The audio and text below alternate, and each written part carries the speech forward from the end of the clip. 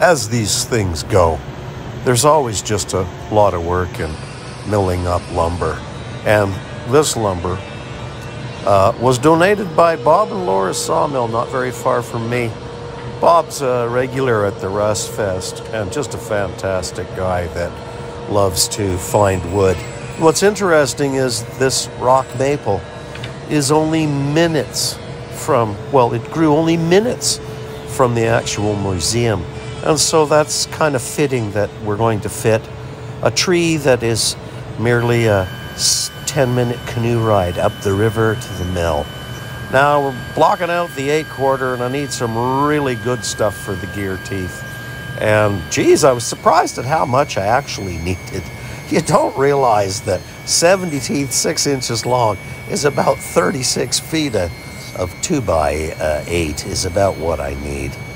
Now, you know, every year I bring on new people, and Daniel is someone you're going to see during this project. An absolutely incredible craftsman, partially with some experience in Japan and stuff. Definitely overqualified for the job. And I always wonder, you know, who gets more out of these little things, me